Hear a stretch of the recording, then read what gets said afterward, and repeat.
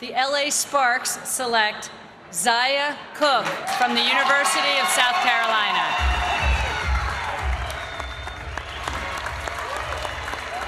From the Glass City to Tinseltown, Toledo's Zia Cooke is going Hollywood. Hello, welcome to Sports Nightly alongside Carly Ford. I'm Mark Kuntz. So glad you're with us this evening.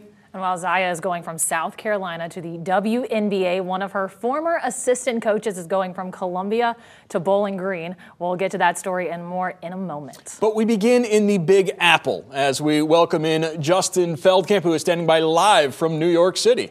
Justin, what a night for one of Toledo's brightest stars.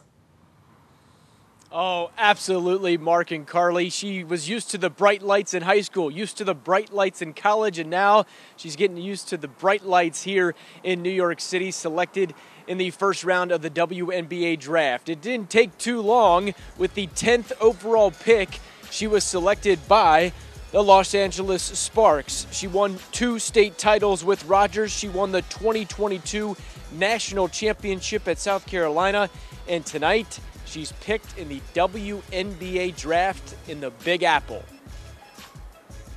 It feels good, and I'm just excited for where I was able to go. I think the LA Sparks is a great fit for me, and I think it'll definitely help my game go in the right direction, so I'm excited.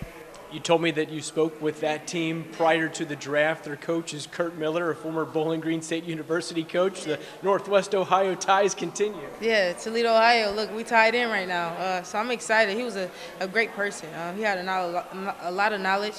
He gave it all to me, and after I talked to them, I really felt good about the conversation. So that's definitely where I wanted to be, and God led me here. You were tearing up after you were selected. Why so emotional? Because I'm just grateful. I put in a lot of work, and I stayed down.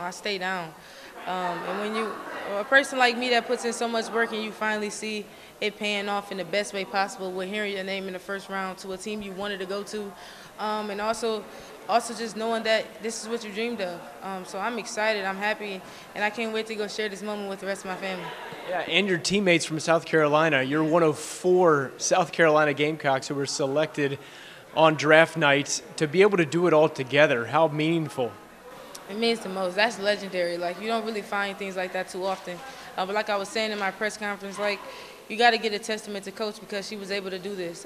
She was able to bring all of us together and make something very special out of it. So I'm proud of my teammates, and I'm super happy to have somebody like Coach Staley in my life.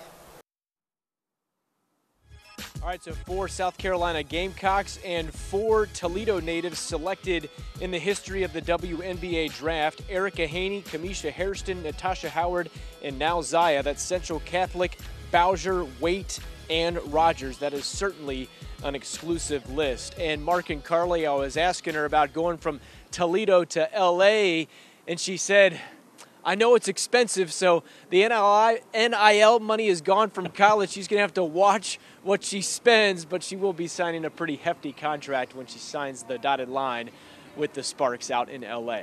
But for now, we are live in New York City. Justin Feldkamp for Sports Nightly in BCSN.